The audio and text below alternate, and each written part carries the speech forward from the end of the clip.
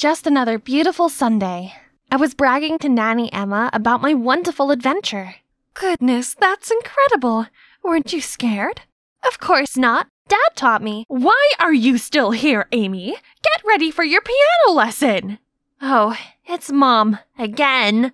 She rushed in, snatched the phone out of my hand, said, "Go now or I'll delete all these videos."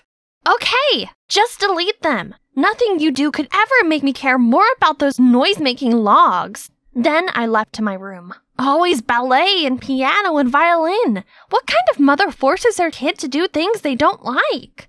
Ugh, I won't back down this time. I have my videos all backed up online anyway. She can't control me. What? Huh? What else? I turn around to see Mom drop to her knees. No, it can't be. Just this morning, my husband was still... Dad had suffered a stroke on a trip to survey a gem mine, and they couldn't reach the hospital in time to save him. How could that be? He's not only my dad, he's my bestest friend. I bet the news is just as hard to deal with for my sister Brianna, as she was always the one who went on business expeditions with him. He's the best dad we could ever ask for. But he's gone, and it felt like Emma and Brianna were the only people who really loved me now.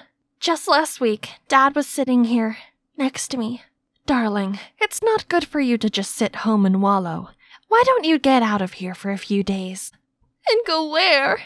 Next week, your sister is going on a trip to a new mine. You can tag along. I'm sure she'd enjoy the company. I don't know. I don't like business trips. I'll bet you can make time for some adventures while you're there. There's bound to be hiking and things you like to do. Since when does Mom support any of my hobbies? She really must not want me around, huh? If that's what she wants. Okay then, sure. We were already running late for our flight when Brianna realized she had forgotten her passport. I offered to stay with her, but she insisted that at least one of us should make the flight. She assured me she'd be back in time for the next flight and we'd see each other soon, so I hugged her goodbye and headed toward the gate. While waiting for Brianna to arrive, I've already booked myself a skydiving session, as recommended by the hotel's receptionist. This thing is right up my alley, but the weather doesn't look too good. Are you sure this is normal? 100%. That's what makes it special here. People come from all over just for these winds. This is what you call extreme sports, isn't it? Yeah, right. Bring it on. So on the count of 3, I was free-falling. It was an unrivaled exhilaration, the ultimate thrill, until I deployed my parachute. Instead of gently floating to the ground, I was carried away by gust after gust of wind. Then I blacked out. I slowly opened my eyes. What has happened? Am I in heaven now? I look around to see nothing but a beach, framed by a dense forest. This place was clearly deserted. Maybe not so deserted. There I saw a group of tribal people, dressed in strange clothes, wielding spears. I tried to move closer to get a better look, but game over. They all turned to my direction. I ducked down immediately, but their footsteps grew louder. I held my breath, wishing for a miracle. Oh no, this is definitely my end. But unexpectedly, the hand pushed me down further into the bushes, as if they were trying to hide me. I looked up and saw it was a man talking to the other in a native language. The talking stopped. Seemed like the rest had left. Thank you so much, handsome mister. Sorry for bothering you. I'm gonna get going now. I may have let you off, but the others won't. These people are aggressive and will attack any intruder. Oh, he can speak English? Nice! I'm safe now! As I followed him through the forest, he stayed quiet, but I couldn't help brimming with questions. Where did you come from? Why are you here? You're not a local, right? Are you a scientist? Can you at least tell me your name? Silas. Okay, Silas. May I borrow your phone to call my sister? She'll pick me right up. Do you think I'd be here if I had a phone? I also got here by an accident a couple of years ago. Living like one of them is the only way to survive around here. At least until someone comes to save us. No, that can't be. It wasn't a deserted island, but I was certainly deserted on it. We arrived at a cave on the other side of the island where, according to Silas, the locals never roam around. You'll be safe here. I'll be right back. I didn't need him to take care of me. He may have stayed here for years, but I won't. I'll escape. It wouldn't be so hard to build a raft, right? So I gathered some logs. You hungry? Silas came back and threw something wrapped in leaves. Ah! Get these gross bugs away from me! I would rather starve. These are a delicacy. You have no taste. Stay here. Don't do anything stupid. It's getting dark, so I had no choice but to go to sleep hungry in the stuffy, mucky cave. There's dirty moss and bugs everywhere. Ew! At the break of dawn, I couldn't stand it any longer. I got up to continue working on my raft. Ta-da! Easy peasy.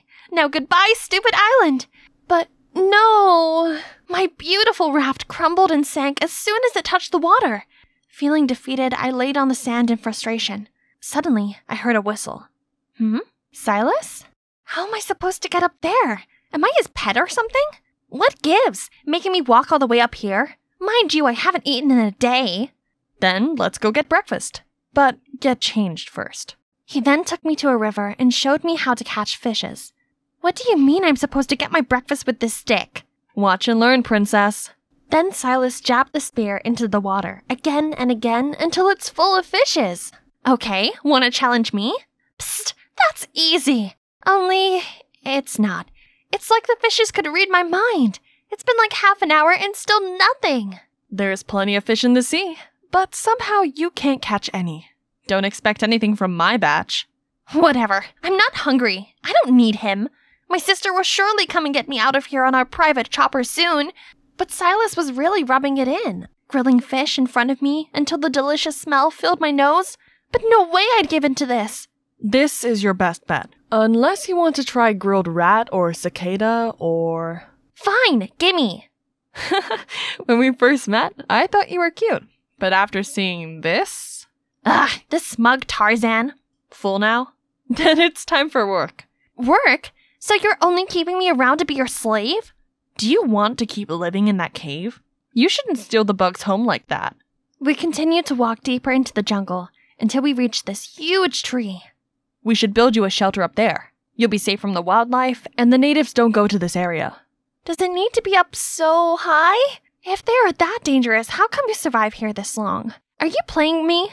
I got really lucky. I was swept away by a storm while sailing alone. And when I washed up here, the natives were so ready to, send me to God. But thankfully, the chief's daughter, Nora, desperately begged her father to let me live. And for some reason, he did. That wouldn't happen to just anyone. Oh, this Nora girl must have been caught in some love at first sight. That's why you stayed here all this time. So romantic. Stop wasting time. Let's get to work. Building a shelter proved to be more difficult than expected. And Silas proved to be quite bossy. Hand me the big branch. Bigger. Amy. Rattan rope. Give me another knife. Just wait a second. Let me catch my breath. You were so determined a few minutes ago. Go take a break. I want to finish this before sunset. I sat there, watching Silas work as the afternoon turned to dusk. And I must have dozed off for a while, as when I woke up, the treehouse was done. To be honest, it was better than what I expected from him. But where is he? I looked around, but the only thing I found was his scribbles on the ground. Stay here. I was glad to have my own shelter, but there was nothing to do to pass the time. Suddenly, there was a sound. Must be coming from the tribe. I followed the direction of the sound, hoping not to get lost. But soon enough, I found a clearing where a group of the natives were gathered around a huge bonfire. They were chanting something. Others were dancing, others cheered. It looked like they were having fun, which hit me with a wave of homesickness. For a moment, I was so lost in their celebration that I forgot I was being stealthy. Uh-oh, not again! I could have tried to run, but I froze. Thankfully, Silas stepped forward, telling the others to stay. As he approached, we made eye contact briefly before he signaled people that the coast was clear, then gave me a quick wink before returning to the fire. Shortly after I returned home, Silas did too. Are you trying to get yourself killed? I'm not kidding when I say it will be very bad if they find out about you. I'm sorry. I'm just scared and lonely. I'm all by myself and my family must be looking for me everywhere. To my surprise, Silas came over to comfort me. Everything's gonna be all right. I got you. Who? Where? How are you here? She clearly didn't know much English, but her weapon pointed at me was enough to know that she was angry. Silas immediately ran over to calm her down. I didn't know what they were saying, but she left, though not before giving me one last dirty look. Turned out it was Nora. Oh, what a relief! An acquaintance! Why didn't you tell me earlier? Don't celebrate too soon. Nora insisted you leave immediately. Oh, she knows how? Then I don't have much of a choice whether I stay or leave here, do I? Don't worry. I'll take care of Nora.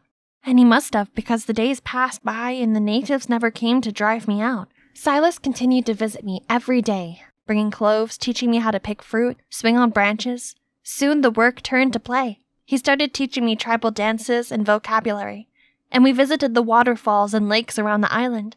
It's pretty fun. It felt like going on adventures with my dad again. Confident in my knowledge of the island, I started to venture out on my own. But Silas didn't prepare me for this. A leopard showed itself and slowly moved towards me. I tried to stay composed to find a way to escape, even though every bit of me was freaking out. When suddenly, Nora jumped down from nowhere and petted the leopard as if it was her little kitten. She gave it a fish and the kitty just happily ran away. Thank you so much. I'm Amy, Silas's friend. Silas, mine! Yes, he's all yours. I hate him so much. I wouldn't even touch a strand of his hair. Silas? Ew. No. Nora huffed loudly before leaving. Here. Or maybe I shouldn't share it with you since you hate me so much. Oh, stop it. My life was on the line. It was not time to confess my feelings. Oops, what did I just say? I continued to stutter, making lame excuses. You're not even listening to me, are you? You haven't heard a thing I've said. Huh? What did you say? He grinned and left without another word. I couldn't stop smiling at the silly bracelet. The island isn't really that bad. I have the freedom I've always wanted. I wake up with the sunrise and have things like this. This really is the life. One day, the sun had already set and Silas still hadn't come over. I was starting to worry when he arrived with, Nora? Silas said she wanted to bring me some clothes. I was relieved that she finally wanted to make peace, but her expression confused me. When I thanked her, she didn't say a thing or even smile. We sat around the fire. Silas and I talked about one thing after another. Oops, we might have forgotten about Nora. But the language barrier really is a big deal, you know. And so she just sat there sulking. Suddenly, she stood up, causing hot coal to splatter all over me. Silas hastily helped me clean my hands as Nora stormed off. Is she okay? Maybe you should go follow her. But Silas reassured me she'd be fine and went to find aloe vera sap for my burns. I think she misinterprets our relationship. Does she? 'Cause I too thought there was something going on. I was too surprised, but managed to gather myself enough to reply clumsily. Says who? I don't think you formally courted me, sir. Tomorrow will be our first date then. In the mushroom forest. What do you say? I was glad Silas had saved this place for a date, because everything about it was curious and beautiful. Before long, I had wandered far ahead of Silas. I knew I had gone too far, but something drew me deeper into the forest. I walked along this cave as I thought I saw a ray of light at the end. And there really was. The cave was not a dead end, but it was just covered by vines. And, oh my god, this is like a whole nother paradise that hasn't been discovered. And there was wreckage of an old helicopter. I immediately called Silas over, and he seemed to not have any idea about this either. We explored the helicopter the whole morning, but it was nothing except a rusted hunk of junk. We were about to leave when Silas hit a button, and the radio came to life. We had found our new hobby. Since then, we went there every day, listening to music and pre-recorded content on the stereo. But eventually, we somehow got a faint radio signal, and for the first time, we had some connection to the outside world. I normally didn't care so much for news, but my interest was piqued by a familiar-sounding story. Right after the death of the biggest name in the gem industry, his wife was kicked out of the house. Any relations to the missing of the youngest daughter? Who will be the winner of the fight for his inheritance? Was this real? Were they talking about my family on the radio? Why would my mother leave? I then recalled my mother's strange behavior before I left. She, for the first time, encouraged me to go on an adventure, and I somehow ended up here. Was it even a coincidence? Oh no, how could a mother do this to her own daughter? Calm down. I believe there's more to this. Don't jump to conclusion yet. Personally, I don't think tigers eat their young. Maybe, maybe not. There's only one way to find out. I need to go home. Immediately. Hi, I'm Addison, but all my friends call me Addie. I'm just an ordinary girl who doesn't have any particular talents, but there is one thing I do have. That is... Oh, why don't we just watch the video to see what it is? This is my older sister, Olivia. She's beautiful, isn't she? She's also an amazing singer and has a talent for art. She can pretty much draw anything.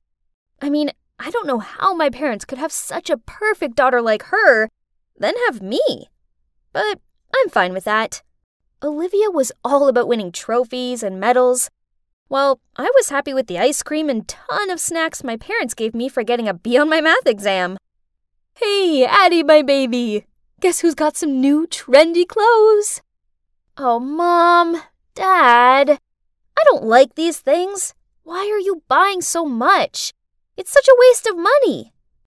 However, Mom's desperate look made me cave, so I reluctantly grabbed a random item and went to try it on. Oh, it's a crop top. I stared at myself in the mirror. Okay, so my parents' dumbfounded expressions made their feelings pretty clear. I looked ridiculous. See, I told you already. I'm way too short to wear tops like this. Right at that moment, Olivia walked by. I immediately ran over to her. I think you should have this top. It'll bring out your nice figure. You'll look so cute in it. Mom shook her head. No. If Olivia wears this, everyone will see her navel. Isn't that the point of crop tops? Then Dad chimed in. Anyway, Liv, where are you off to in such a hurry? It's not that nonsense model club again, is it? Speaking of clubs, is the school dance club still recruiting? You should join. You'll get in for sure. My sister rolled her eyes, then left, slamming the door behind her. I loved my sister, but she just seems to find me annoying. She was like the ice queen, always shutting me out.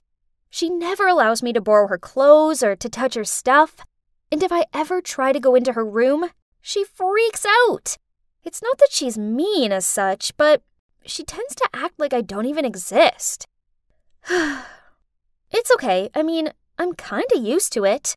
I live my own life and she lives hers. So that's why when I got my first cell phone and started to use social networks, I didn't try to search for her profiles, though I knew she was on all those platforms. That evening, my mom asked me to go upstairs to call Olivia for dinner. No answer. So I began pushing the door open. She suddenly appeared from the bathroom and yelled, "Hey, what are you doing? You know you're not allowed in my room." I knocked, but you didn't answer. Mom says it's dinner time. She hissed at me and shooed me away. Ugh, why did she have to treat me like I was some pest? The way she was so weird about her room was annoying. Maybe she was hiding something in there? Nah, probably I was just overthinking this. Olivia was always like this. Life went on, and my sister, well, she continued to distance herself from me. But then one weekend, I walked downstairs to find her cheerfully humming a song as she danced around the kitchen. When she saw me, she smiled and said, "Morning, sis. Come sit here. I made you breakfast." Okay, this was weird. I cautiously sat down and kept looking at her. Why are you so happy? And where are Mom and Dad? Mom and Dad just rushed off on some work thing. Then she put the plate in front of me, grinned, then continued. Mom made cookies this morning and told you to take them to Grandma's. Tell her I said hi. Oh, you're not coming with me? No can do. Sorry, I've got work to do. She continued to look at me, and I got the feeling she wanted me to hurry up. Before I'd even finished my toast, she passed me my jacket and bundled me out of the door. Having no choice, I made my way to Granny's while in deep thoughts about how odd this was. Until I realized that I didn't even have the cookie bag with me. I'd left it at home. Gosh! I immediately rushed back. But, why was there a strange car parked outside my house?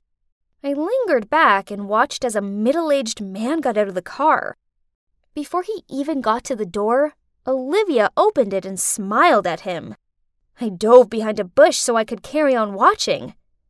Huh? Why was he handing her flowers and a gift box? She happily took them from him and even leaned into his ear and said something. Oh my god! So this explains my sister's strange behavior. They're a couple, aren't they? I never thought that my sister would be interested in an old man like this. Shocking. But wait, what if he's deceiving her? As Olivia may look sharp, but she's actually very innocent. If that was the case, I would beat him black and blue. But this was just my speculation. I can't hastily act without knowing the truth. So I decided not to let them know that I was there, and quietly entered the house through the back door to get the cookie bag. Later that day when I arrived home, my sister was back to her Ice Queen self. She was cooking in silence, so I told her Grandma said hi, and she just grunted, then carried on stirring her soup. I needed to find out what was actually going on. The perfect opportunity arose a few weeks later, when Mom and Dad went away on a weekend trip. I told Olivia I was meeting some friends for a picnic, but this was a lie. I actually hid in my faithful hiding spot and watched. As expected, the old man showed up and Olivia let him inside. The door was ajar, so I tiptoed inside and heard them laughing in the living room. I peeked in, and to my astonishment, my sister was sitting on the couch wearing the weirdest outfit ever. It was those kinds of clothes that only catwalk models wear, and most of all, she had this heavy makeup on and looked like a totally different person. The strange man was sitting next to her. Both of them were looking at her phone and laughing happily. Oh gosh, now everything was clear. From her reserved nature to her seemed-to-be secret room, it was all so she could continue to hide this age difference love story. I didn't know how to react now. I just kind of felt bad for her because she had to hide it. I mean, this was her home, and we were her family. We might not have been close, but she was my big sister, and I wanted her to be happy. If this love was real, then I fully supported her. And if this guy turned out to be bad, well, then I'd protect her to the end. My parents returned that evening, so I set up a family movie night. A great idea for family bonding, right? I chose a romantic movie in which the main actress is much younger than her boyfriend. In the middle of the movie, I turned to my parents and asked, "Mom, Dad, if you were their parents, would you allow that relationship?" They gave me confused looks. Then Dad immediately asked, "Hey, Addie, don't tell us that you're in love with an old man, huh?" This startled me, but before I could say anything, the doorbell rang. I was about to go open the door, just to avoid answering Dad's question, but Olivia was faster. Not long after that, she turned back and shouted at me, "Addie, how dare you touch my phone?" "What's up, Liv? Who's at the door?" "Go ask your dear daughter Addison." She gave me a dirty look, then stormed up to her room. My parents immediately bombarded me with loads of questions. "What's happening here? Who was the one ringing the bell? Why that manner of Olivia?" Okay, the one who rang the bell was Olivia's boyfriend. So, earlier, when Olivia left her phone in the kitchen, I noticed that there was a message from a man named Henry Davis. I immediately searched for him on Facebook and found out that this was the same guy who'd been visiting her. So, I used her phone to text him, telling him to come around at 8 p.m. I thought it would be better if Olivia could make her relationship public with our parents. But, Hayes, it seems she didn't take it very well. Anyway, now I had no choice but to tell my parents everything. Their faces dropped, and without saying anything, they ran upstairs and banged on Olivia's door. But there was no reply. Instead, all of us heard a rattling sound from the back door, and Olivia had fled. Our parents' faces turned red, while I felt so guilty as I not only wasn't able to help her, but only worsened the situation. The next day, Olivia still hadn't returned. She also didn't show up for school, which caused my parents to freak out. Then I suddenly thought of Henry. Right. Why didn't I think of asking him from the beginning? So I immediately contacted Henry and asked him to help find Olivia. That afternoon, when I just got home from school, I saw Henry driving off. There was a note stuck to the door saying Olivia was fine with an address below, and it also said if we come there at 9 a.m., we'll see Olivia. The next morning, we showed up earlier than scheduled. Huh? It was a studio, and just like Henry said, Olivia was there. She looked so glamorous and was so busy prepping for a photo shoot that she didn't seem to notice us. Henry welcomed us and started explaining everything that made my parents, as well as me, speechless. Turns out, the truth was far from what I thought. He was not her boyfriend. Instead, he's her manager. He saw Olivia's potential and guided her to become a photo model and a TikToker. The flowers and gifts were from the brand she was working with. And the other day, she wore that outfit and makeup for a TikTok video. After the shoot was over, we walked over to her. But she took one look at us and ran away. I managed to catch up with her, then said, "Sis, why didn't you just tell us the truth? We're your family. We'll always be on your side." "On my side? Really? You have no idea what it's like to be an outsider. It doesn't matter how many competitions I win. I'm invisible, while you get praised for just getting an okay grade on a math test. I want to be a model, but they don't want that for me. They want me to be miserable. I'd rather leave that house to do what I love." I was dumbfounded, and so were Mom and Dad, who by this point had caught up with us and heard everything she'd just said. Dad hugged Olivia, then in an emotional voice said, "Olivia, it's not that we forbid you from doing what you want. We were just worried for you. We just know that this industry can be complicated, and we don't want you to get hurt." "That's right. And it's not true that we love Addie more than you. You just excel at everything, and we just didn't want Addie to feel insecure. We're really sorry, Olivia. We all love you." "Oh no, Mom, don't worry. I never felt that way. Actually, I've always admired Olivia, and it made me sad when she ignored me." Olivia burst out crying, and our whole family hugged each other tightly. "Sorry to interrupt, but you must have had some idea about Olivia being an internet star already, right? I mean, it's easy to tell from her social networks." I shyly said, I don't follow any of her accounts. I thought she just wanted me out of her way." Henry then patted my head and showed us Olivia's social media accounts. And wow, she had millions of views and followers. We all watched some of her TikTok videos together, and she totally rocked it. Seeing how much this meant to her, my parents came round to the idea of her being a model, and they even thanked Henry for helping her. Then Olivia came closer to me. "Hey, Addie. I'm sorry for being so cold in the past. Turns out, you love me so much and will support me regardless. At least now if I really fall in love with an old man, I don't have to worry, right?" Then everyone laughed. Oh, even though my plan didn't, well, go exactly as intended, I still call it a success, because it all ended out great in the end. You thought it was all finished, huh? Nope, not yet. There's one more thing I want to show you guys. That night, for the first time, Olivia let me go inside her room. Wow, it was like a mini studio with expensive flashlights, a ring light, and a camera. And her clothes and makeup collection were super impressive.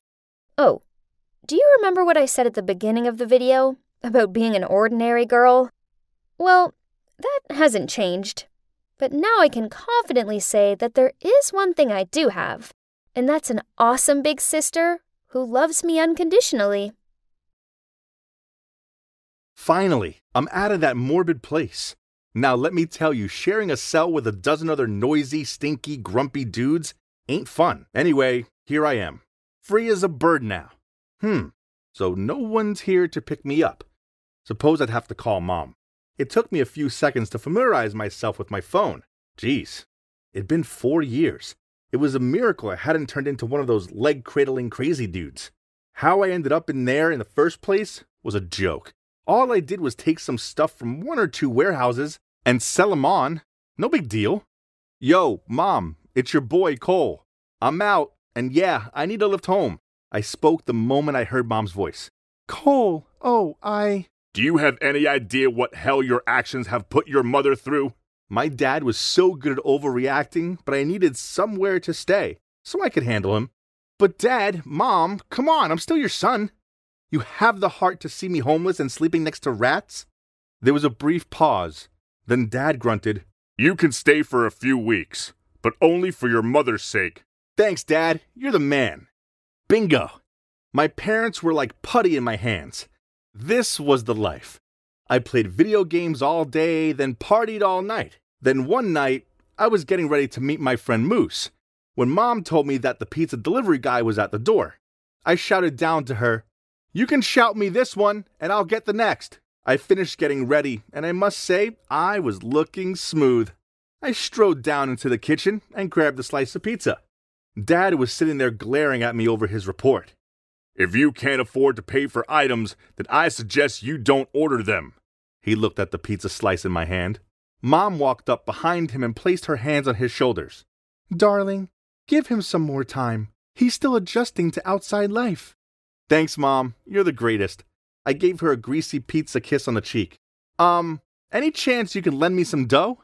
Dad shook his head and sighed, while Mom went over to her purse and passed me some money. Hey, there'd be plenty of time to get a job and be responsible.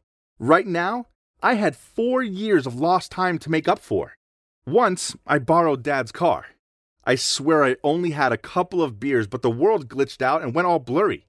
The next thing I know, I'd driven straight into the neighbor's front yard.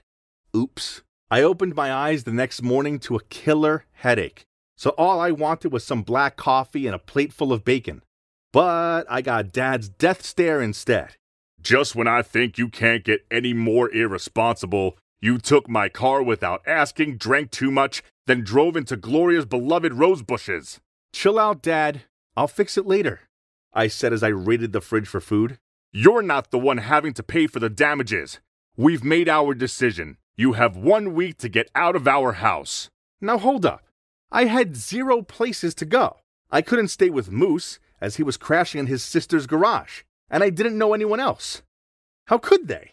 I gotta chill a bit, so I pulled out my phone and started scrolling through dating apps. Then I matched with this stunning blonde called Trudy. She's a little older than me, but her family is rolling in dough, and also, she has her own business. Not only that, but she's hotter than an agitated dragon. So yeah, her photos seemed a little grainy, but guess the retro trend was in. Looks like I had it both ways, love and money. I have quite a face, but since I love beer and pizza, and without any dedication for the gym, I don't have the perfect body. But I needed to keep this girl interested. So I told her I was a tall dude with an impressive six-pack, who just graduated and was on the lookout for a girl with brains as well as beauty. This girl was actually pretty easy to talk to. She sent me pictures of her latest purchases, like phones, expensive watches, and designer clothes, along with the promise that when we started dating in person, she'd buy me whatever I wanted. Result: after 4 days of face pics and my priceless conversation, Trudy was smitten, and she sent me a message saying, Cole, I haven't known you long, but I know how I feel. I love you. X. Okay, that's really fast, but yeah, I've won the lottery over here. Hey, maybe she lied about her look too, but it didn't matter. She's rich. So I replied to her, I know, babes. I feel it too. X. We immediately arranged to meet in person and decided on a yellow dress code. I looked around the park trying to spot this gold mine, but all I could see was some old lady in a yellow dress. Okay, coincident, but why is she heading my way? The closer she got toward me, the wider her grin was. Cole, right? It's me, Trudy. What? No. How come this corny, overweight, wrinkly old lady be Trudy? I was expecting the blonde beauty from the photos, not Big Bird. Once I got over the initial shock, we sat down and talked. Turns out my dream girl was in her 50s. All the descriptions and photos of her were true, but 30 years ago. She was clearly in the middle of a midlife crisis or something. You're not the same either, she sneered. You're barely taller than me. And where's the gym body? All right, fair enough. I fake smiled. Yeah, despite you looking different, I still find you very beautiful. That night, I tossed and turned. This was all so unexpected. Trudy was totally not my type. But dating her might not hurt. She was rich. And also, I had to move out tomorrow. So at least she'd pay for me. With that, I sent her a message. Babe, you're beautiful, and I want to make us official. X. The next day, I moved in with Trudy. Now, let me tell you something. Her apartment was lavish. It was full of the latest tech. Crazy. Seeing as she was so old, she probably didn't know how to use them. She worked a lot, so most of the time I was home alone. And I was free to watch cartoons and movies, munch on potato chips, and play as many video games as I felt like. One time, I was watching a movie when the door opened. And in stepped this glary-eyed dude. I shouted at him, "Hey dude, you have the wrong apartment." He tutted and said, "I can assure you that I don't. I'm Alex, Trudy's son, and you must be Cole. I would say it's a pleasure to meet my mother's gold-digging boyfriend in the flesh, but unfortunately, it's not." What? Trudy has a son? And by the looks, he's even older than me. And how dare he called me a gold digger? I suppose I was, but still, he had no right to call me it. Even worse, he refused to leave. He just sat in the kitchen and waited for his mom to return. Then he had a heated argument with her in which he referred to me as a loser and a bum. Things weren't any better with my parents either. Dad told me to be independent and get a real job, not a sugar mama. And Mom was just crying. Whatever. This was their fault for kicking me out in the first place. What did they expect me to do? Live under a bridge? Few days after I met Alex, Trudy insisted on dragging me along to his lame work launch thing. As soon as I got there, I went straight to the food. I was stuffing a mini quiche into my mouth when this girl walked up alongside me and said, "Great minds think alike." I gave her a gormless look. Then she pointed at the food. We both headed straight for the food. I laughed at that. This girl was funny. And hot. Really hot. Her name is Beatrice, and she works for that loser Alex. After that, I started seeing a lot more of this Beatrice girl, as she often popped over with Alex. And while he was arguing with his mom, usually about me, I chatted to her.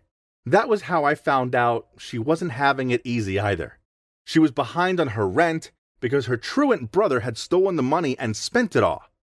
I felt bad for her, so I took the envelope full of cash that Trudy had given to me, and I handed it to her. Okay, so I wouldn't be able to buy anything new for a few weeks, but it was worth it just to know that she'd be okay. Truth was, I was really falling for Beatrice, but I couldn't do anything about it, as I was with Trudy, and I was relying on her handouts. Soon, things became stinky. I came out of the shower to see Trudy standing there with my phone in her hand. "How could you?" She threw it at me. Yeah, so she'd read all of the messages I'd sent to Moose, saying how I didn't find her remotely attractive and I was only with her for a free ride. "Trudes, my babes, come on, those messages were just me joking." I laughed. "I was just messing around." "Shut up, you liar! You find me hideous. Alex was right. You were only using me for my money. And worse, you never went to college. Instead, you were in jail." I was about to lay on the Cole charm when Alex and Beatrice bursted into the room. Alex shouted at me, "How lowlife you are. What a shameless gold digger." "It's appalling. I've told her to report you to the cops." Beatrice interrupted. "No, don't do that. What Cole did was wrong, but he's not all that bad. Please." I was so moved. Took a look around. Trudy was crying. Alex was so furious his eyes were bulging. And Beatrice, well, she just looked disappointed. I then packed my stuff and left in shame. Well, that was a few months ago, and I have a decent job now. Even though I live back at home, I pay my way, and I'm saving up to put a deposit down on my own place. I never should have used Trudy like that. She might be old, but she still has feelings, and the way I treated her wasn't right. I was undeniably a douchebag back then. All I want is to have a happy life with Beatrice. I really love her, which is why I asked her to be my girlfriend, but she rejected me. Man, it stung, but I'm not giving up. Perhaps she might give me a chance once she sees I've changed. I can't fix the past. All I can do now is improve myself and keep on rolling forward.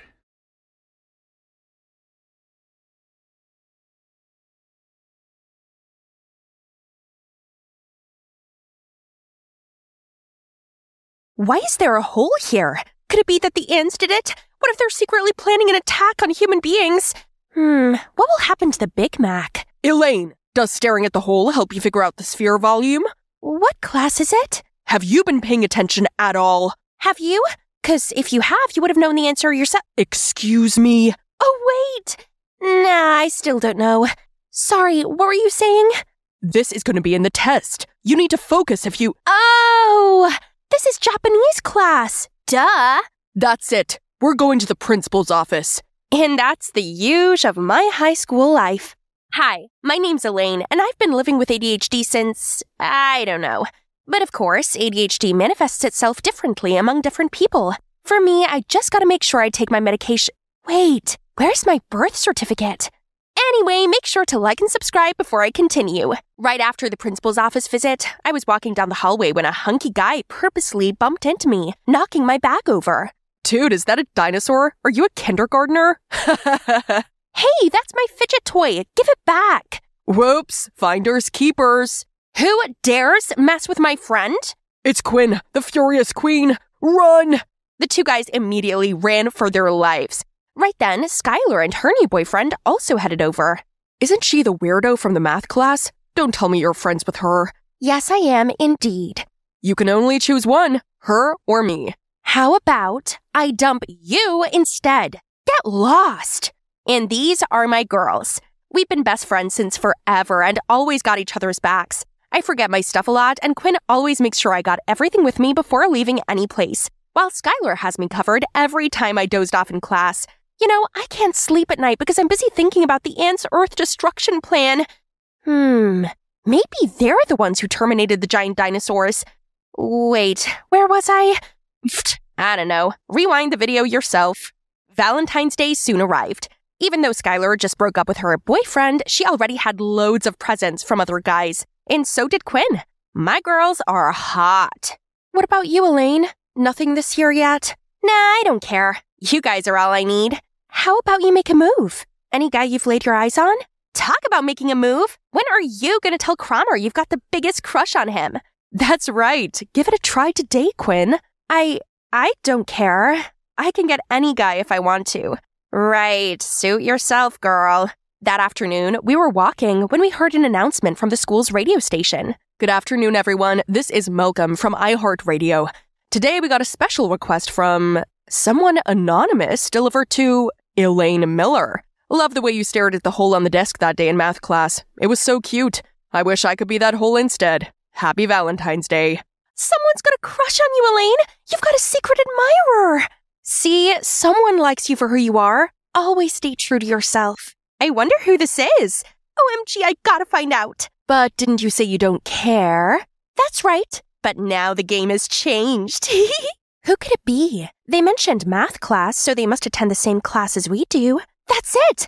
All we need is the attendance list from Mr. Wilson's office. But we can't go in there. Ever heard of Mission Impossible? Girls, it's showtime.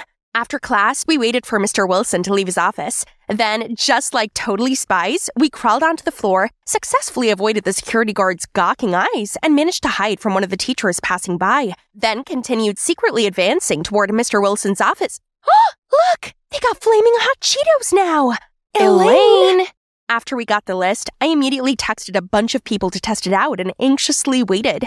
But some people replied calling me crazy. Others reported me to Instagram. I even got a visit from the police because they thought I was some creep sliding into people's DMs. Once they left, I immediately FaceTimed the girls. From the list, there's still Malcolm you haven't texted. Isn't he working at the radio station with you, Skylar?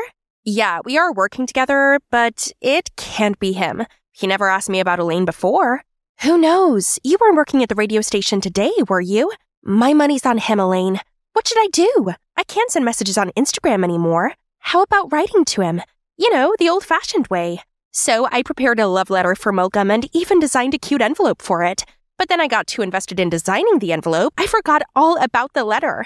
When I finally remembered the letter, I walked all the way back for it. But of course, my ADHD brain had to mess it up again. Not until the day when Quinn and Skylar came over and I couldn't find my doctor's envelope anywhere did I realize I'd sent Malcolm my ADHD prescription instead of the letter. We immediately flew to Malcolm's house just as the mailman dropped off the prescription envelope out front. Seeing Malcolm walking out, I frantically ran to the other side of the street and started doing the craziest dance to get Malcolm's attention. Suddenly, I tripped and fell flat on my face. Malcolm rushed to help me up and got me inside his house. We chatted a bit as Malcolm worked on my arm. Elaine, right? We share a few classes together. We do? Yeah, you always sit near Quinn and Skylar, right? I saw you snoozing in class sometimes. I guess so. Look, Malcolm, did you give me the message on the radio? Ah, the confession. Well, it's not me. I'm not your secret admirer, but that doesn't mean I don't have a chance, do I? Skylar talks a lot about you, and I've always wanted to talk to you in person. Speaking of Skylar, it's our girls' night tonight. Bye! And thank you. I finally managed to calm my hyperactive heart down when I got back to my room. Is Malcolm the secret admirer? He's not. How embarrassing. See? Told you. We're pretty close. He would have told me already. But he seems to like me. Really? I mean, I saw the way he helped you up when you fell. It can't be. Let's focus on finding your real secret admirer. But that doesn't mean I can't hang out with Malcolm while finding my secret admirer. Turned out we both shared a passion for hip-hop. He can make super catchy beats for me to rap. Just kidding. Animated Story Show wouldn't let me. Comment down below if you want a separate video of me rapping. Since then, we started hanging out more often. Malcolm is such a caring and patient person. Sometimes my ADHD kicked in and I cut him off while he was speaking, but he never got mad and just patiently waited for me to finish. Another time when I was blabbing nonstop about whatever was in my mind, I saw him counting. What are you counting for? How many times you switch topics within 2 minutes? Oh, sorry. No need to. I find it cute, actually. Later on, as we parted ways, I saw Skylar waiting for me, looking a little sad. Hey, what's wrong? I'm gonna be honest with you, 'cause we promised each other. I've actually had a crush on Malcolm ever since we started working together at the radio station. What about your recent boyfriend? Oh, it was just a fling. I just can't stand seeing you with Malcolm. Anyway, don't take it personally. Sorry, I gotta go. Skylar had a crush on Malcolm? But I do enjoy being with him. No, sisters first. But it wasn't easy, as Malcolm would always try to approach me. It hurt having to stay away from him. Every time he got close, my heart would beat like crazy. But I also don't want to upset Skylar, as she started distancing herself from me and Quinn. I actually quite like Malcolm. This is so complicated. I honestly don't know what to tell you. How about you try finding your secret admirer? For real this time. He might be a better suit than Malcolm. The next morning, I found a note in my locker. From your secret admirer. They want to meet me near the fountain. But when I got there, I saw another note asking me to come to the bleacher. This better not be some silly prank. When I arrived, I was shocked to see Cromer sitting there by himself. He can't be behind the notes, right? Guess I'll find out now. Just a little closer. Closer. Suddenly he looked up and stared straight into the camera. I was about to run when he caught me. Hey, Elaine Miller, right? You could have asked me for a picture. Didn't know you have a thing for me. No, it was an accident. Since then, I made sure to be more discreet to see if Cromer was the secret admirer. But man, it's like this guy got the sixth sense or something. Hey, what's wrong? You look nervous. It's because she likes me. She even tried to take pictures of me, right, Elaine? It's okay. I noticed you watching me recently. Come on, just admit it. I know I'm irresistible. Why are you doing this? You know I like him. No, let me explain. You know, I even thought it was a misunderstanding between you and Skylar. But you know what? Now it seems like you just want to steal from us. Hey, guys, chill out. What's going on? You chill out. Do you even know Elaine said she liked Malcolm too? And now she's also taking Cromer. My Cromer. Hey, about Cromer, it's not what you think. And Malcolm, it's not like you and him are a thing. I have as much of an equal chance as you do, don't you think? Then why were you following him just then? And you even took pictures of him? And we're talking about our chance with Malcolm now? You know it's unfair to me. Unfair? We're always trying to make sure to put you first. But now you think you're the victim? I can't do this anymore. I hope you're happy you got both guys now, best friend. That was too much. They acted as if they took pity on me. I don't need anyone to look after me. I'm all fine by myself. Since we fell out, we're all caught up with our own things. Whenever I passed by Skylar, she just gave me a cold look. Quinn also seemed to have found new joys. I managed to get by just fine, but it felt like something was missing. One time, I was walking when I spotted Skylar and Malcolm surrounded by a crowd. Turned out, Skylar confessed having a crush on Malcolm and asked him out, but he rejected her. The crowd couldn't miss the chance to mock her. Suddenly, I remembered how Skylar used to stand up for me, and I felt so bad for her. So I decided to defend her this time, but she just ran out of there. I tried to catch up with her, but Skylar wouldn't listen. Suddenly, she crossed the street without looking, and a car came crashing into her. I frantically ran to check on her, and we immediately got her to the ER.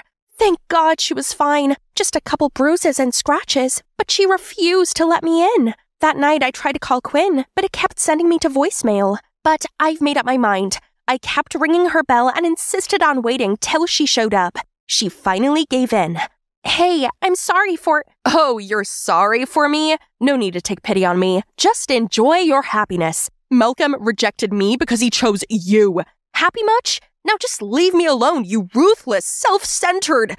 Then she slammed the door shut in front of me, leaving me all stunned there. Ha! What a show. This should totally be on Netflix. Cromer?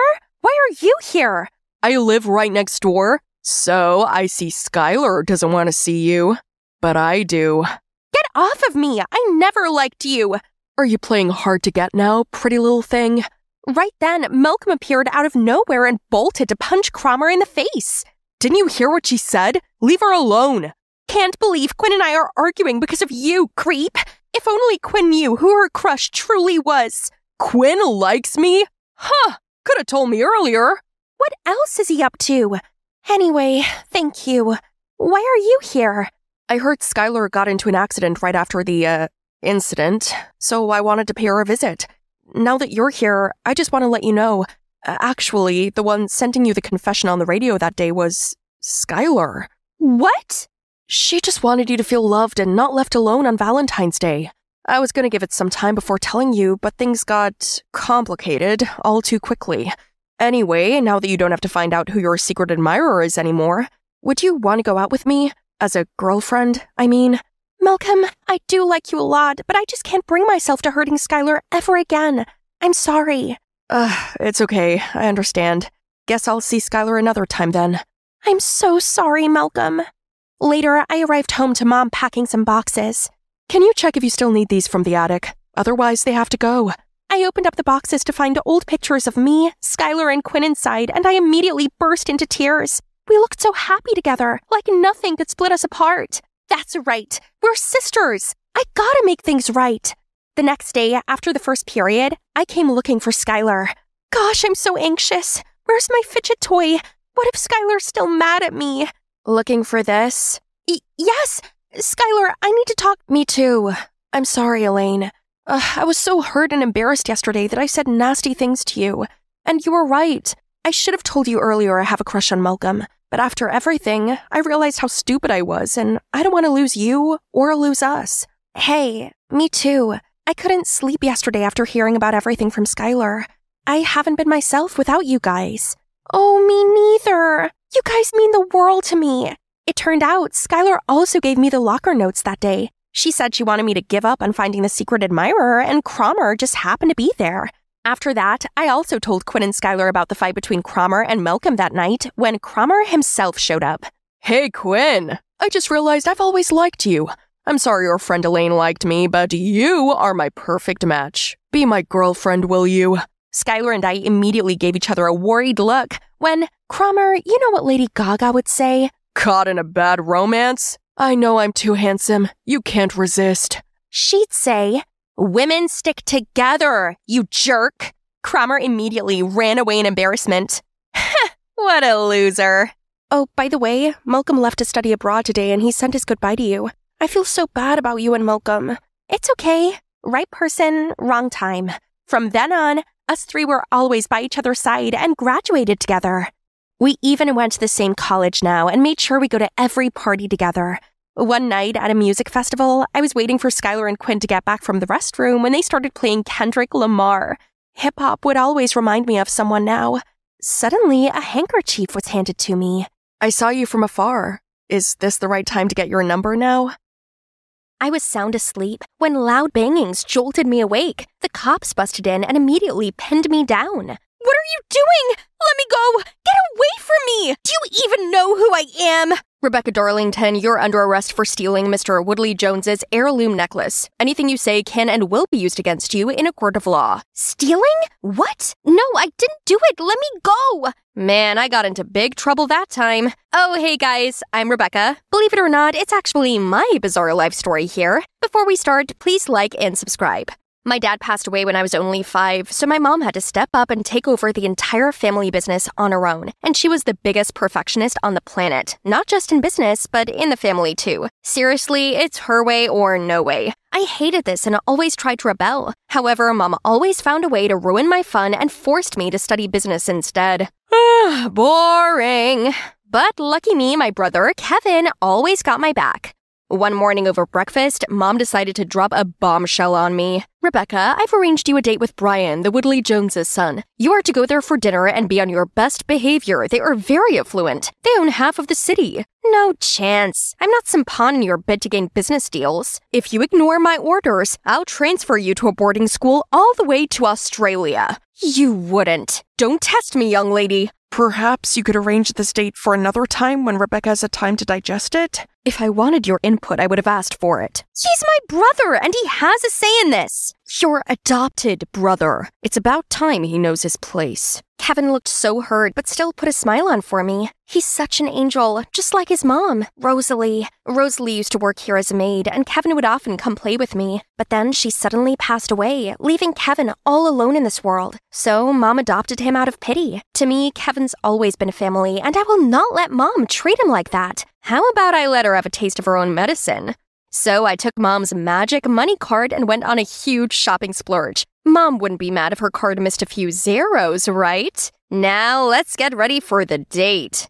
Ta-da! I look crazy, right? Take that, Mom. No way will this Brian guy want a second date. Kevin kindly offered to drive me to my date. He reassured me it would be okay, then passed me a box of chocolates to give to Brian. Oh, Kevin.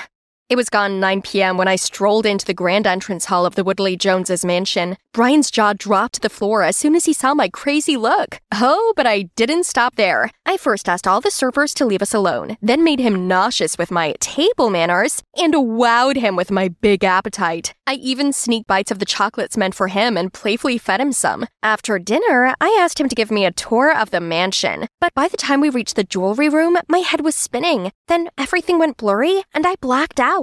The next morning, I was already back at my house without any memories of how I got back. Then these cops came in and arrested me.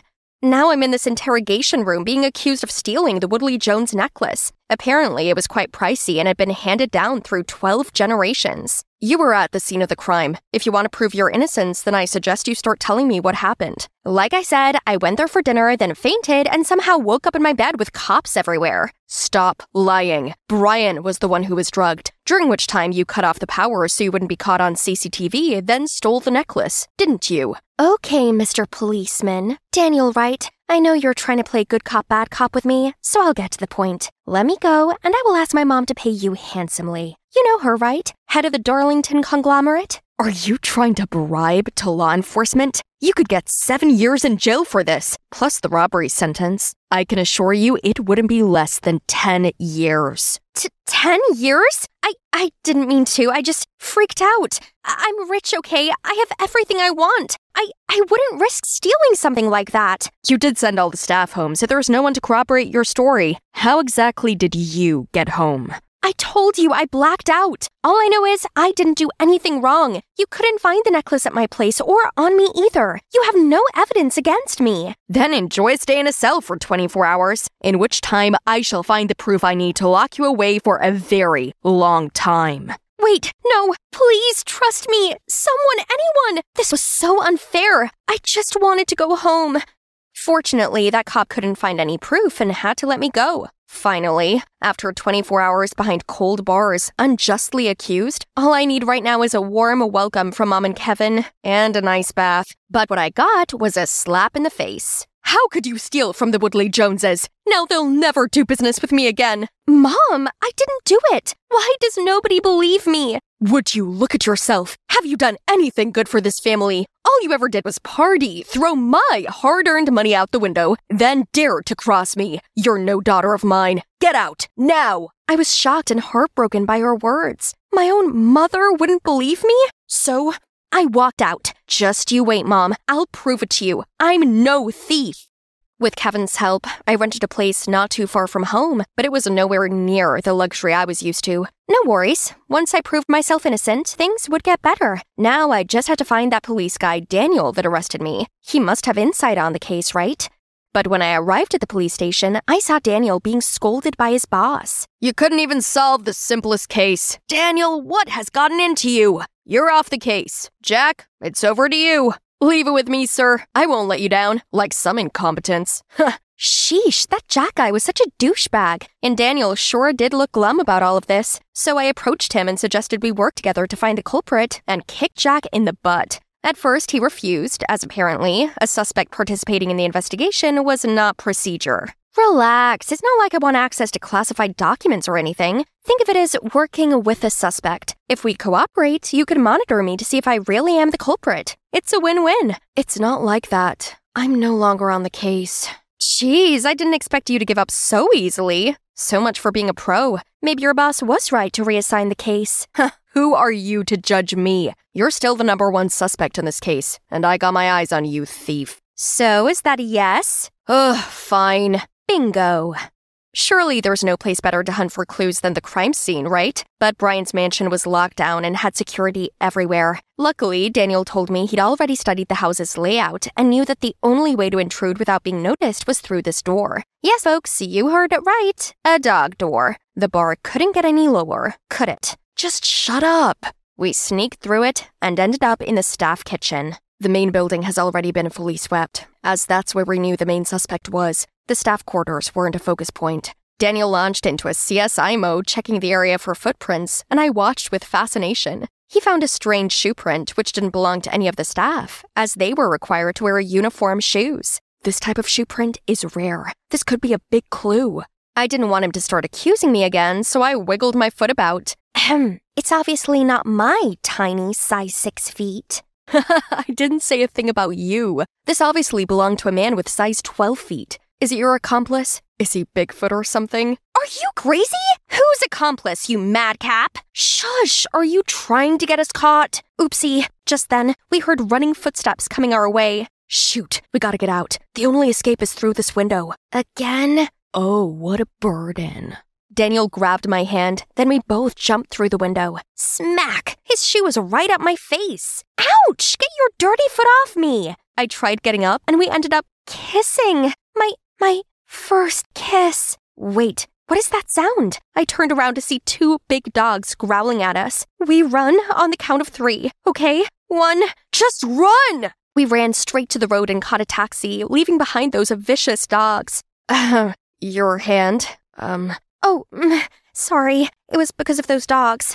Is being chased by dogs the in-trend? A few nights ago, I saw those exact 2 dogs chasing another man along this road. Daniel immediately asked the driver to show him his dashcam footage. It showed this tall, masked man in all black coming out of Brian's house. A shiver ran through me at the sight of him.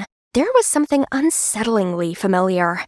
The next day, Daniel made me traipse into at least a dozen different shoe stores so he could ask the staff about the sole print we'd found last night, but no luck. The scorching sun was getting to me, so Daniel brought out this umbrella. Cute, huh? If only this big hole hadn't been directly above me. By lunchtime, I saw Daniel sweating in the heat, so I grabbed a tissue to wipe for him. The heat rose as we were so close, but once done, he was even more oily. We were just like 2 peas in a pod. Later that day, we made it to this ancient shoe shop that said it was a Leighton, a brand that made customized handmade shoes. Wait, I've heard about that exclusive brand before, but if someone could afford these shoes, why would they go out and about stealing? Daniel seemed to agree, and the investigation was at a dead end. The truth is, I had my suspicions about who the real thief was, so I went back to the crime scene to see if I could find any evidence. Daniel did say this dog door was the only other way in, so I searched around the area and spotted this shiny bracelet in a bush. Oh, I know who this belongs to. So I've asked him to meet me here. I found your bracelet. Thank you so much. You know how important this is to me. The bracelet is a keepsake from my mom. She gave it to me before she passed away. I found it at Brian's house. The night you drove me to Brian's, did you go straight home afterward? Yeah, of course. I've been on the investigation for a couple of days and found that the thief wore size 12 Leighton shoes. I gave you a pair for your birthday. The thief was also identified by a taxi driver's dash cam as a male, around 5'10", the exact body figure of you. And now this bracelet? The coincidences are stacking up, but I can't believe it. Not without your explanation. After all, you are my brother.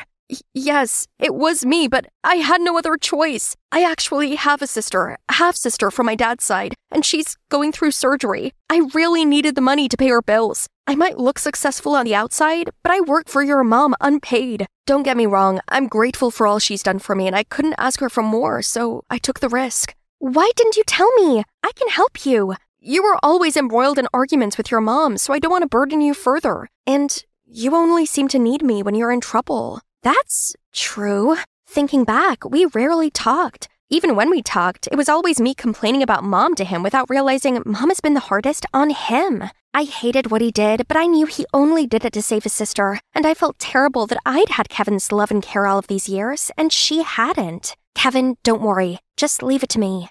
The next day, Daniel came to see me and told me the police department had just found new evidence against me. The chocolates I'd given to Brian that night contained anesthetics. It all sounds very suspicious to me and may just change the direction of my investigation. Are you investigating me now? No, it's highly possible that the real culprit wanted to target you. I need your cooperation. We have to hurry before they blame it all on you. Who helped you prepare the present that day? No one. I bought them at the store. I felt awful lying to Daniel, but I couldn't let Kevin go down for this. Not when his sister needed him. It was time for me to put an end to this devastating chain of events. I went to the police station and confessed to stealing the necklace. They arrested me, and right at that moment, Daniel stepped in, surprised. Rebecca, what are you doing here? Let her go! What are you doing? We can't arrest her without evidence. Daniel, it's okay. I already confessed. What? That's nonsense. I insisted that I did it, and he had no choice but to let them arrest me. I know it's not that simple, Rebecca, and I'm going to prove it. Daniel was right. Everything was off about this trial. First, this Jack guy had somehow swapped all the evidence against Kevin to me. From my shoe prints on the staff kitchen to the recording from the taxi driver. Plus, the necklace was later found in Miss Rebecca Darlington's bedroom. It was never there in the first place. I wanted to speak up for myself, but that douchebag Jack shut me up. The judge was about to sentence me when Daniel kicked the door and barged in. Stop! Your Honor, I believe all the evidence presented to you was faked by him. The whole court bursted out in surprise. Turns out Daniel's boss had suspected Jack was a rotten apple, so he actually wanted to use this chance to expose him. He pretended to kick Daniel out of the case and appointed Jack instead to lure him into the trap. As predicted, after I confessed to the crime, Daniel followed Jack and saw that he was taking bribes from Kevin. Well paid. I'll fake the evidence. Rebecca will go down for this. Don't mess it up. It's tricky enough to get that brat to take the blame for me. He played me? There was no half-sister who's in the hospital?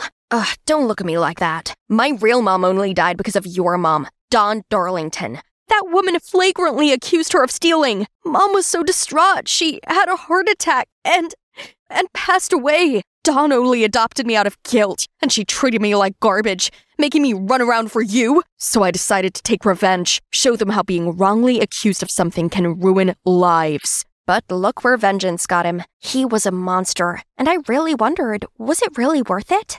In the end, both Jack and Kevin went to jail. Unfortunately, without Kevin as key personnel to help out with my family business, it went into turmoil. So I offered to help Mom with it. You do that after everything I put you through. We're a family. I also felt bad for taking you and what you provide me for granted. I'm so ashamed of how I treated you. I've been cold, controlling, and unfair on you and Kevin. It's my fault he turned against us and sought revenge. Mom, it must have been hard for you running the business and caring for me and Kevin, especially without Dad. I forgive you and want to just put it behind us and start again.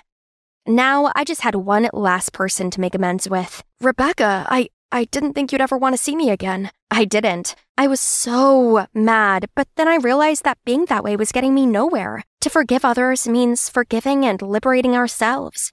I walked out of the prison feeling much more positive about it all and saw Daniel waiting for me. Say, we make a good team. What do you think about being my partner? Partner? For investigative purposes or for life?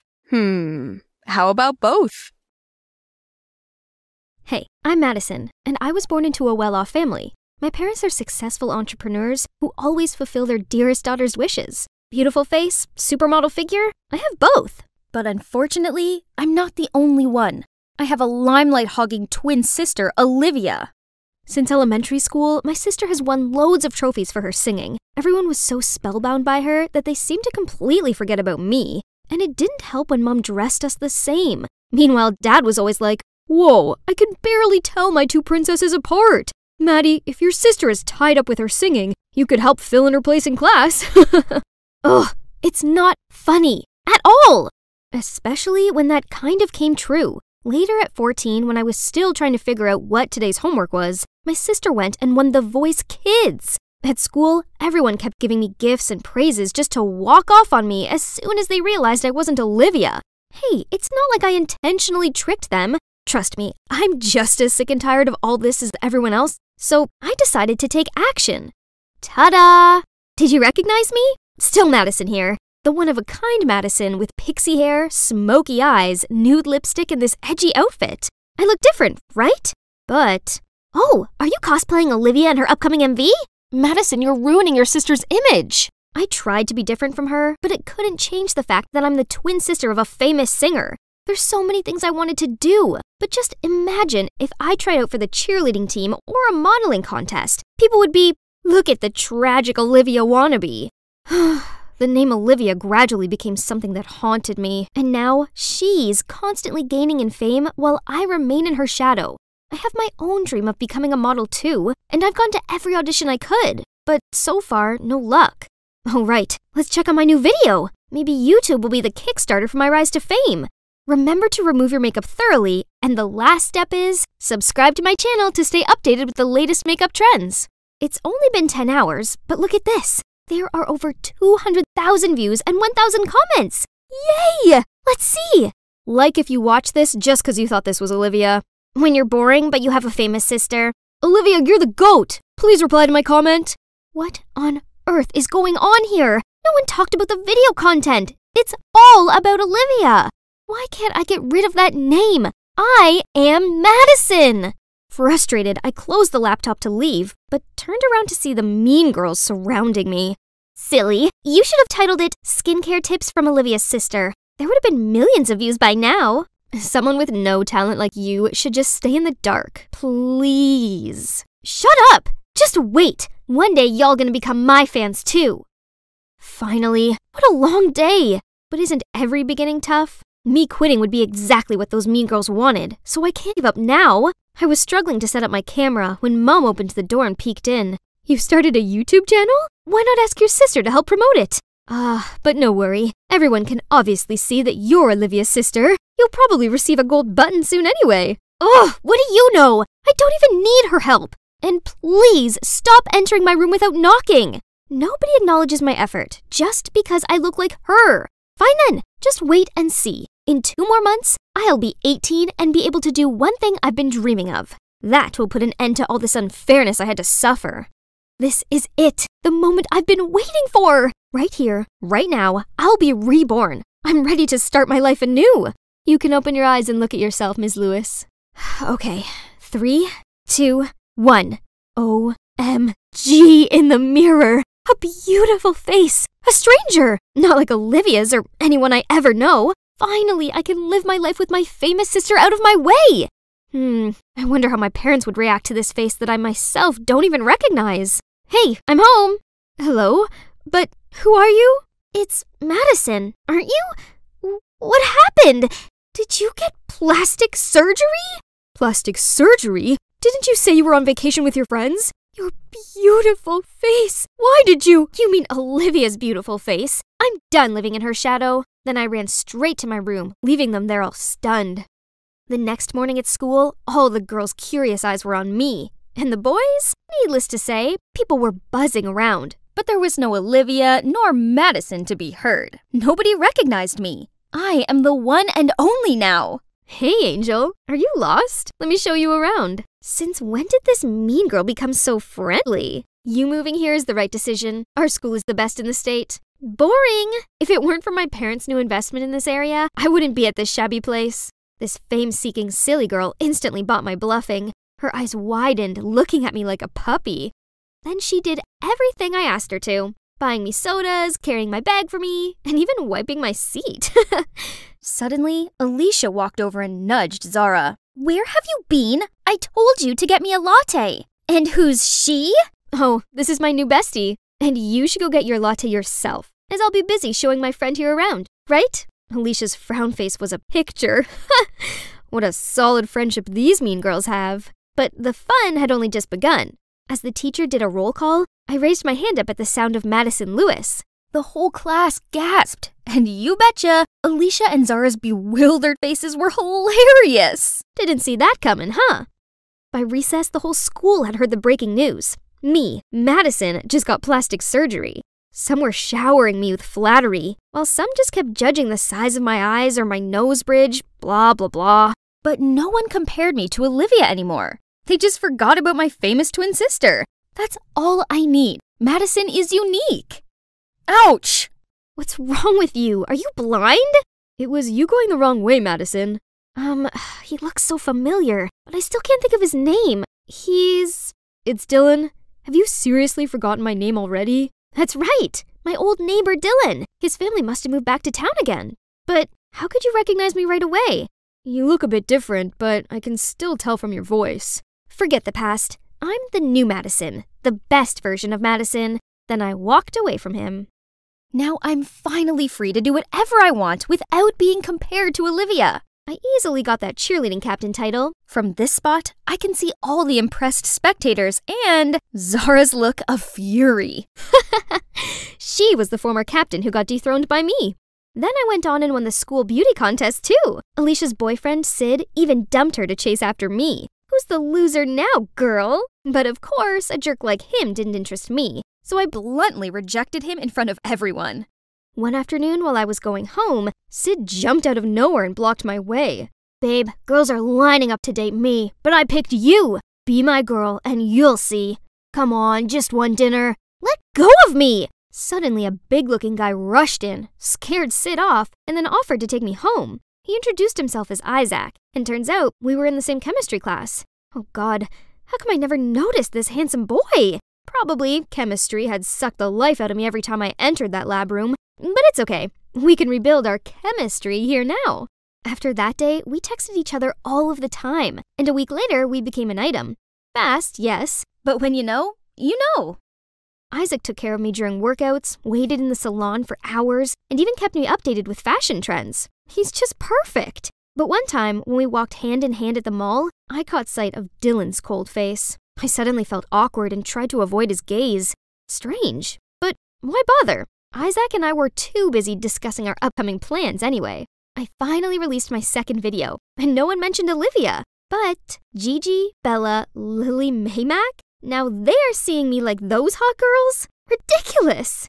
And talk kept coming about how I look like other stars. Maybe she brought their photos and asked the surgeon to copy them, but no way can replica compete with the original. Still, isn't it better to resemble your own sibling than being some stranger's copycat? So, did I really look like a carbon copy of someone else? Again? I rushed to Isaac. He's the only one I can trust. Just a little, babe. But if you don't like it, there's always a way. So I continued to undergo many other surgeries to find the perfect, unique Madison. Isaac was always there to encourage me. He was the one who suggested what part I should fix next. Sharper jawline, thinner nose, fuller lips. He has an eye for this, right? Seems like your eyes still need some fixing. I'll take you there next week. More? I know Isaac only wanted the best for me, but after pouring my fortune on endless plastic surgeries, I was completely broke, and no way would my parents agree to lend me some. Why not ask Isaac, you wonder? I can't do that. I'm not a gold digger.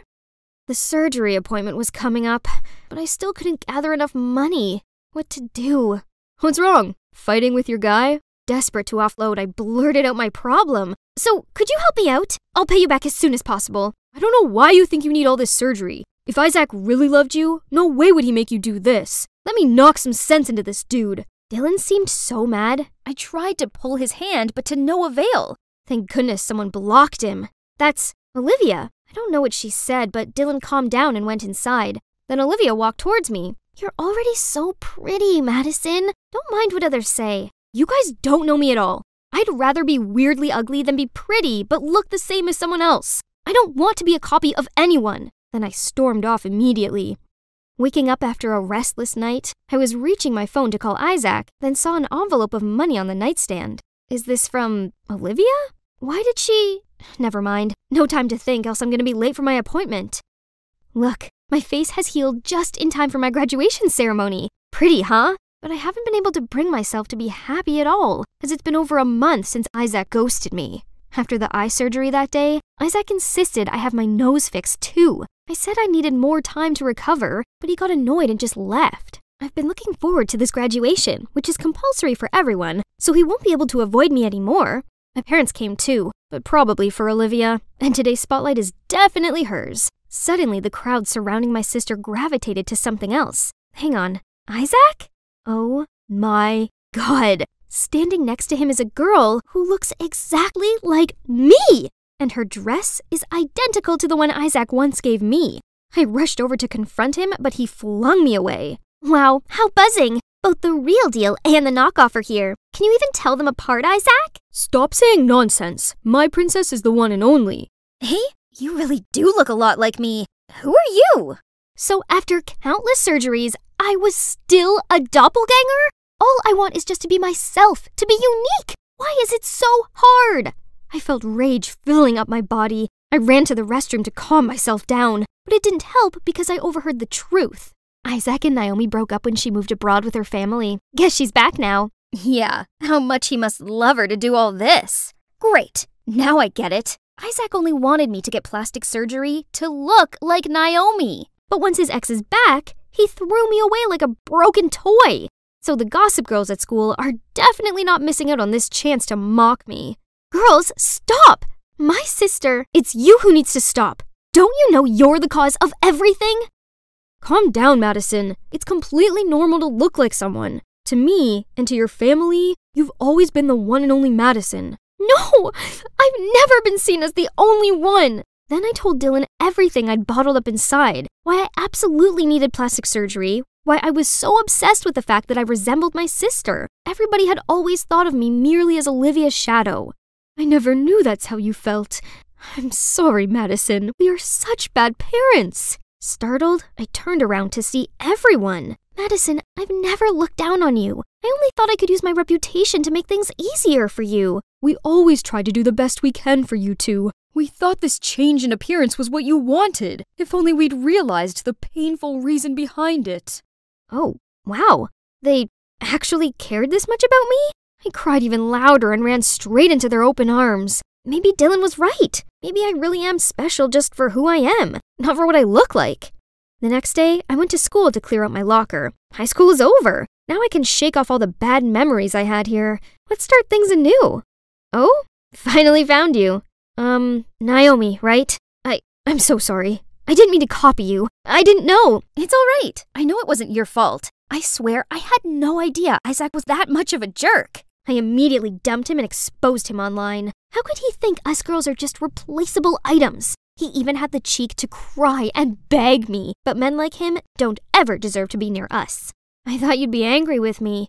For what? Madison, I'm truly sorry for what you had to go through, but everything has a bright side to it, don't you think? What do you think about having another twin sister? My dream of becoming a star on a runway has finally come true, but the most amazing thing was finding a companion with the same passion as me, who's none other than my new identical twin, Naomi. Bet no one can tell us apart. Miss Madison Lewis, would you go on a date with me after this? Oh, but I'm Naomi. Don't ever think you can fool me, Madison. You've always been different in my eyes.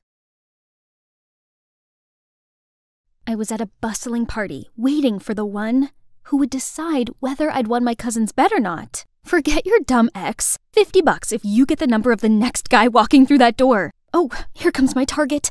I hurriedly approached him, but stumbled and we're kissing. I could feel the taste of grapes on his lips. I immediately pushed him away and stood up. Phone number, please. The guy looked confused, but still handed me a note. All done. Time to flee the scene. Hi, I'm Agatha, a super introvert who hiccups when nervous. And lucky enough, my kooky cousin dragged me to this crazy party. I ran home to see Mum looking all excited. Oh, my sweet child, you're back already. It's just not my thing, Mom.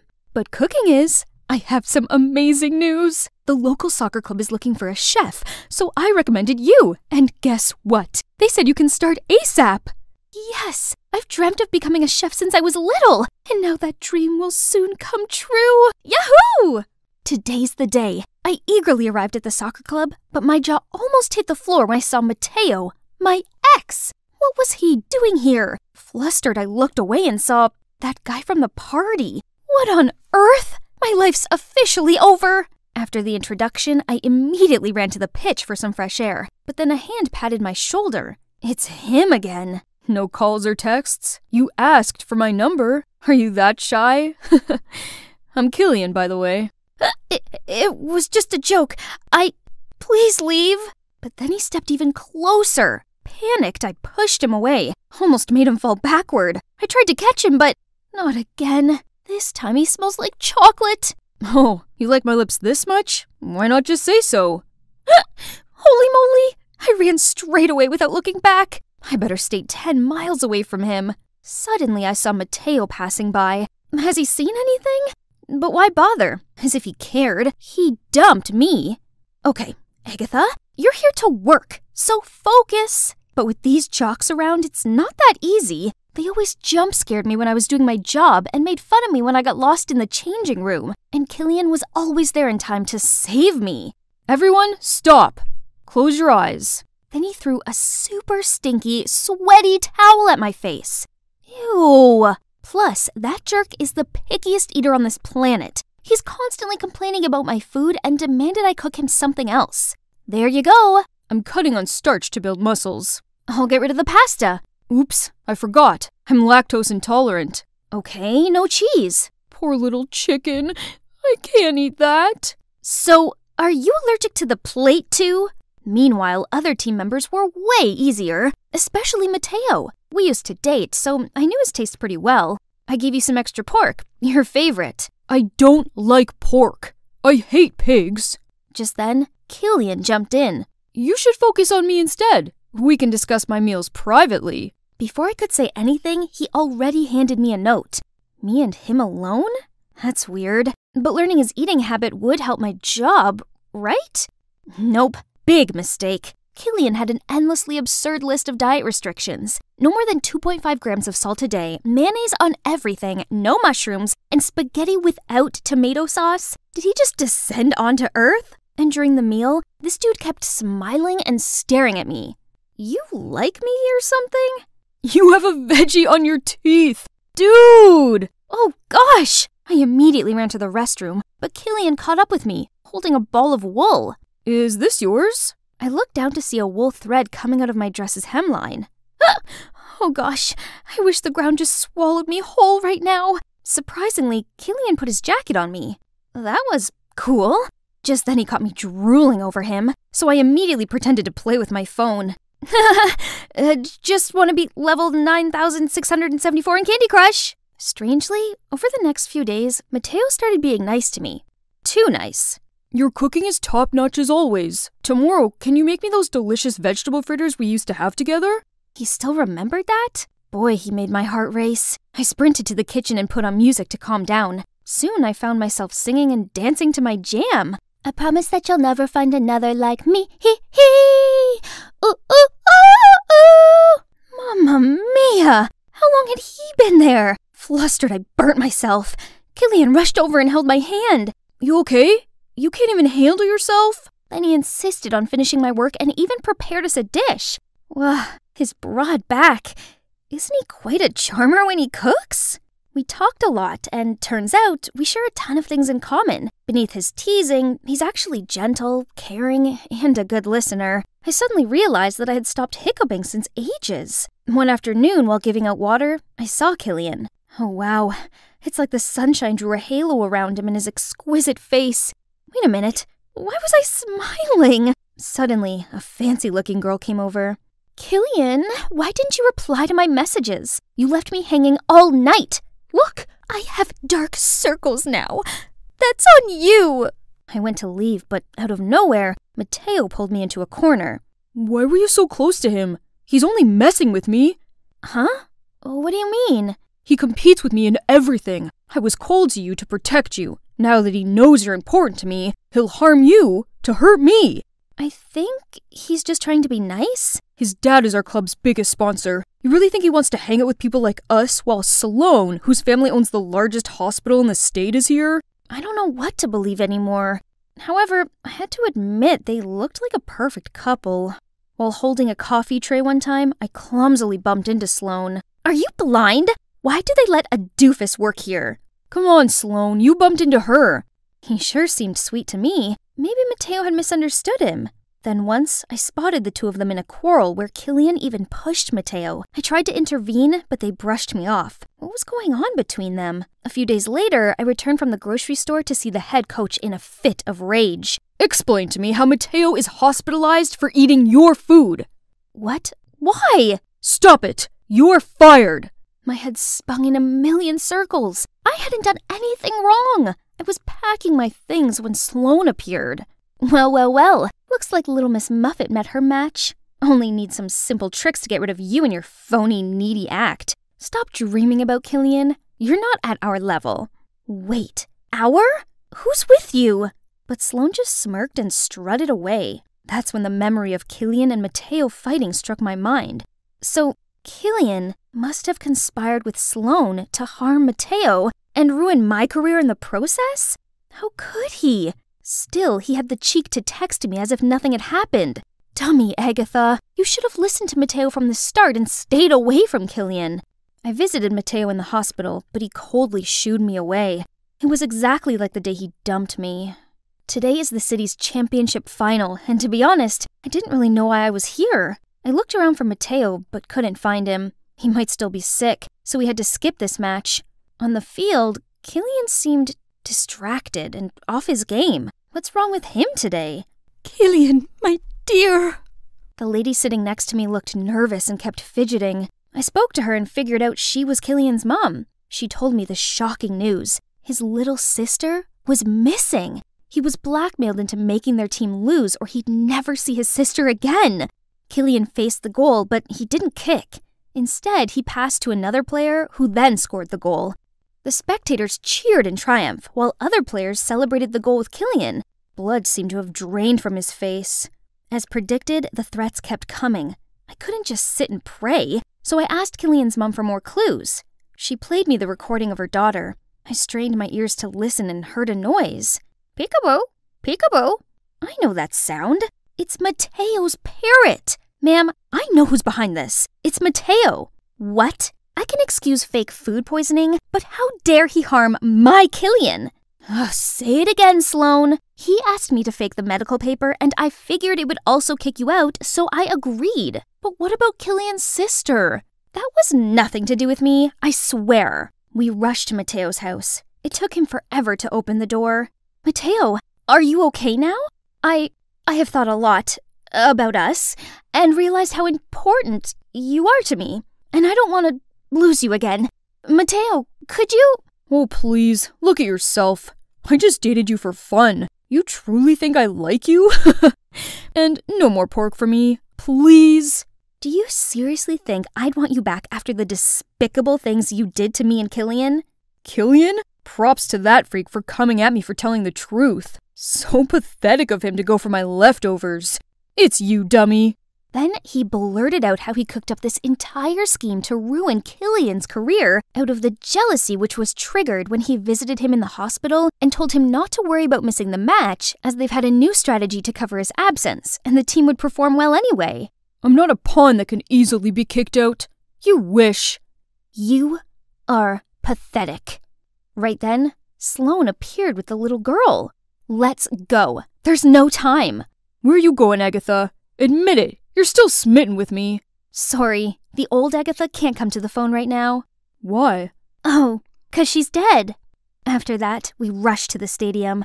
There, I shouted out Killian's name and raised his sister's hands. He seemed surprised to see us, then nodded and smiled. Afterwards, he played like a pro and led his team to victory. He was even awarded Player of the Match.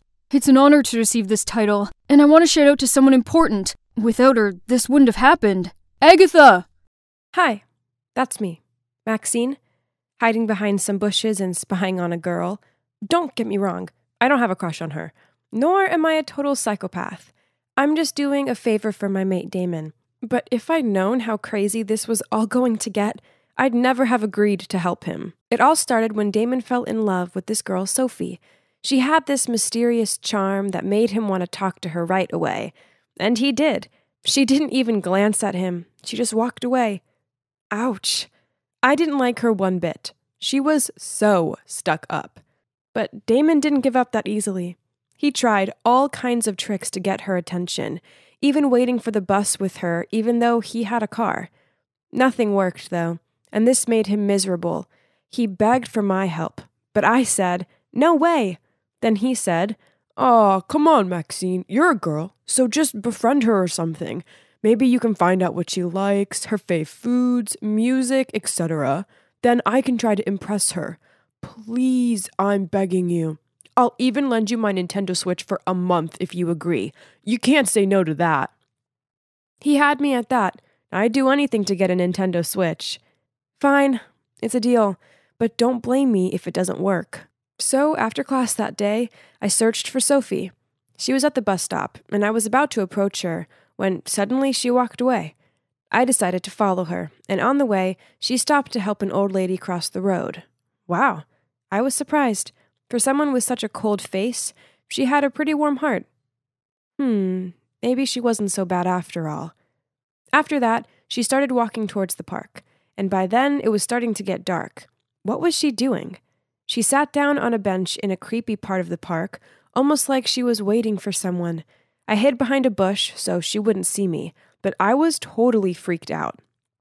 Suddenly, 2 guys appeared and started talking to her, but they didn't seem like her acquaintances. Oh my gosh, she looked panicked. I had to help. I quickly shouted, "Help! Officer, please help! There are 2 guys bothering us!" Obviously, there was no officer, but it worked. The 2 guys ran off, and I rushed over to make sure Sophie was okay. She was surprised to see me, but then she hugged me and thanked me for saving her. Her whole body was shaking. She must have been terrified. I walked with her back to our dorm, and she told me how she liked to come to the park at night because it was so peaceful. I told her it was clearly dangerous and that she probably shouldn't go alone anymore. Then we exchanged numbers, and after that we became quite close. Close enough. That was a few days later. I told her Damon had a big crush on her and asked if she'd maybe go on a date with him, but she just shook her head and said she wasn't ready. Her eyes looked sad, so I didn't push it any further. Maybe she'd just gone through a bad breakup? I didn't ask her again, but one night I was heading to her dorm for a movie night when I heard 2 people fighting. It was Sophie and some guy, and she was crying. It looked like the guy was about to hit her, so I ran over and said, "Hey, what the heck do you think you're doing? Leave her alone or I'll call the cops." He just laughed at me and said to Sophie, "We're not done yet." Then he stormed off. I asked Sophie if she was okay and who that guy was. Then she told me how he was her ex and that he kept trying to get back together with her, but she wasn't interested. As she told me this, she started to cry and said, "Because of him, I've become so scared and anxious. I'm even too scared to sleep at night."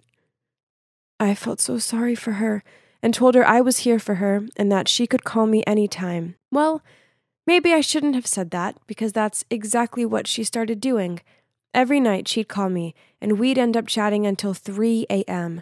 I was so exhausted, but I wanted to help her. She seemed so anxious all the time. Damon knew we chatted a lot, but he'd stopped asking about Sophie.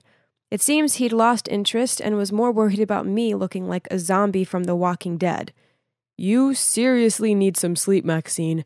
Leave Sophie be. She's clearly got issues. It's probably best to not get too involved." Easier said than done, though. But that night I decided not to answer her call. I went to bed early, and when I woke up the next morning, I had about 20 missed calls and 50 texts from her. Oh my gosh! Some of them said she was so lonely and that I'd abandoned her, then once said, if you don't pick up, then I will end it all. Okay, this was crazy. I immediately called her, but she wouldn't pick up. I rushed to her dorm, but nobody answered. I was panicking by then and bashing on the door, screaming, Sophie, open this darn door! But there was still no answer. I was terrified she'd done something bad, so I asked some students to help me bash down the door, and that's when she opened the door. I've never been so happy to see someone alive. I ran over to hug her, but she looked so annoyed. What are you doing here? You're making a scene, she said. What? I was so worried about you. You said you were going to... But she interrupted me and said, you need to get some sleep, Maxine. You seem insane. I couldn't believe it. After all those calls and texts, she was the insane one, not me. I didn't feel like yelling back, so I just left her. I needed some space. She tried to apologize to me over the next few days, but I didn't want to be around her. She even texted me saying if I wouldn't be her friend anymore, then life wasn't worth living. I was so tired of her threats, so I just ignored them. And then things got worse.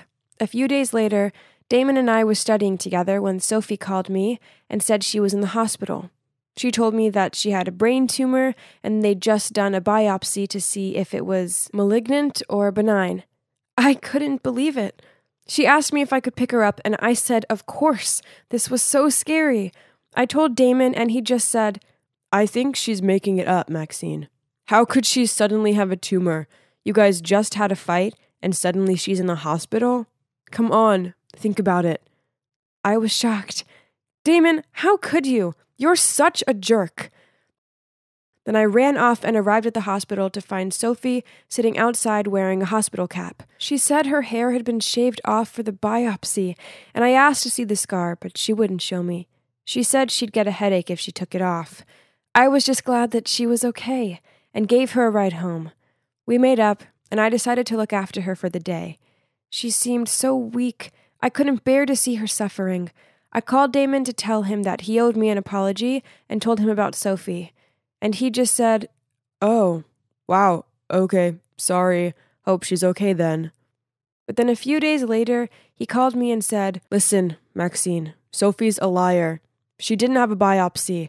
I bumped into her earlier and her cap fell off, and she has a full head of hair under there. No way it would grow back that fast. Why would she lie to me? I didn't get it.